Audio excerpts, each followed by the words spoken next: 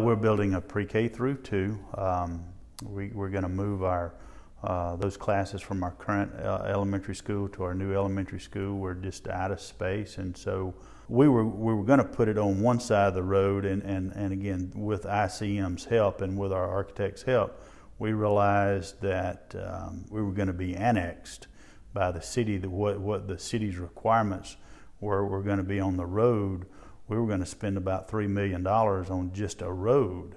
Well, $3 million was going to take a lot of classroom space away from us. So through ICM's knowledge of just how much the cost of this was all going to be, and again, what the requirements were with the city of Oxford, it helped us to know, okay, we've got to shift gears and put this building on the other side of the road to where the cost for just the infrastructure cost of the road would not be as great, and so we could afford more classroom space. So here again, that's just another way, you know, the savings that ICM helped us by not having to spend that, and again, just their work on getting other bidders to come in and say, you know, and to put a bid in on that is again, I know I've used this term several times, but it was invaluable to us. And again, just the cost savings was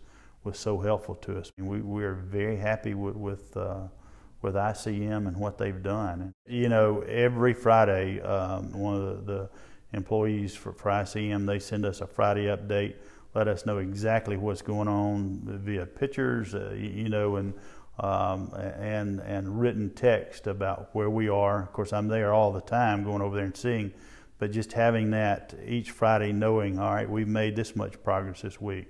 Again, the pictures of seeing those walls starting to go up, and just knowing where we are each Friday, knowing that even though we've had all this rain this summer, which has been an unusual summer with rain, we're still on go. We're still where we need to be. All this rain has hurt us, but it hadn't hindered us from doing what we need to do. And so ICM was at every meeting that we had with the public.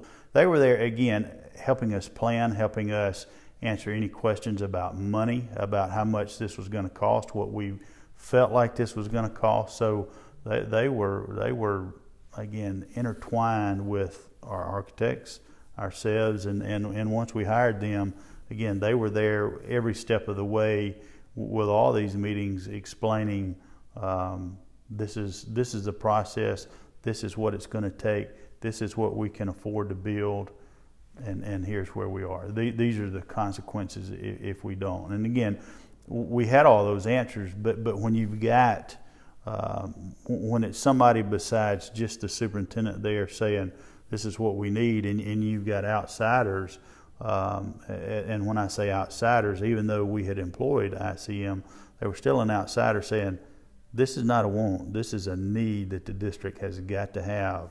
Otherwise, you're going to have portable classrooms all over this campus. And so, again, their input and what they did was invaluable to us. ICM is extremely valuable to us, and would be to any district.